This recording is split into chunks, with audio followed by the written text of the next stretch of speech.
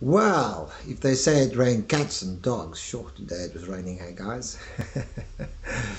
So yeah, a long time that I haven't made a video, but yeah, I just wanted to update you guys about what God has been showing me in the past few weeks. So I want to start off by saying that I saw a vision of a big throne, but it was made out of stones and it was very dark. It was like you just saw this dark throne. There's nothing on the throne, and I realized it was evil. And I was praying about South Africa at that point of time. And then the Lord said to me, prophesy to it. And I started prophesying. And I started speaking to that situation. And I declared, as the Lord was giving me unction, and the Holy Spirit was putting words in my mouth. And I was just declaring, this thing will fall. And I knew it was the corruption, or what corruption is sitting on, you know.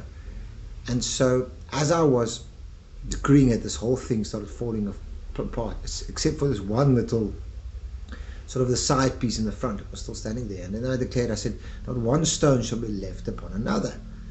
And then boom, it all fell. And then I saw like a lightning bolt just coming down, boom, and it hit it. Okay, it just hit it. And yeah, this whole thing fell flat. And I just really felt like this presence, like God's glory being poured out, and a sense of revival, like just revival. And so guys, I just want to encourage you in this time to just stay strong in the faith. You know, another picture that comes to my mind is the disciples on the boat, and the boat is starting to get water in, and they're starting to panic because Jesus is sleeping, and they wake him up and say, don't you care, Lord? But the truth is that Jesus is wanting us at this point of time to stand up and to declare that this boat is not sinking. Everybody is saying, oh, South Africa is going bloop, bloop, bloop, bloop, bloop, bloop, bloop, down. But what's the truth? Okay? The truth is, as Jesus says, he will work all things for the good of those who love him and call them to his purpose. So yes, 1,000 may fall at your side, 10,000 right hand. It's not going to come near you or your family. You must declare that God is for you. He is blessing you and keeping you. You must stand on these promises that God is your God. And like I said, guys, what we do is we believe that Jesus, you first become still, know that he's God, that he's with you. Is he or is he not God? Is he real or is he not? If you believe he's real, okay, become still. If you believe he's real, then start asking, is his word true? If you can say yes, when you meditate, and you think, how big is God? Has God got all authority or some authority? No. The word says, all authority in heaven and on earth has been given to Jesus. All authority. Okay. So there's nothing left for the devil. He's got it all. Now, if God is sovereign, if he's all powerful, and he did not spare his son, will he not give us also everything else? And so in this point of time, we've got to have faith that God will work it for the good.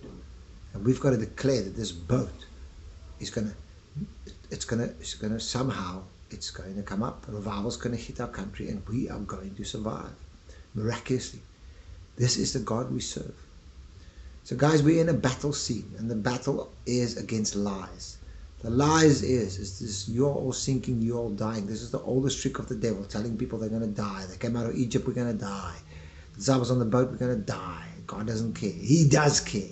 And we're not going to die. We're going to proclaim the works of the Lord. All right, we're going to live and not die. And so guys, stand on it, stand on it. We've gone down to level 2 right now. All right?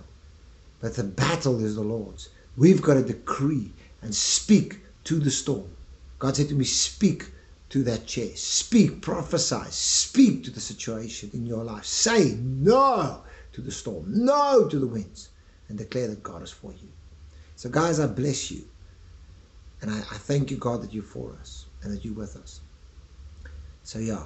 This rain is falling. You know, when God said to me, he says, revivals will come to this country, and the sign will be that it will pour out rain. And here it is, guys. The rain is falling. I've got such an unction in my spirit that things are changing. It's here. It's just, I just can feel it. It is, revival is here. We've got to be on our guard. We've got to be ready for it. All right. God bless you guys. I'm praying for all of you. And stay strong in the Lord. Okay. Keep the narrow path. Don't go on the broad path. Keep on the narrow path. We are in exciting times. All right. God bless you. Bye.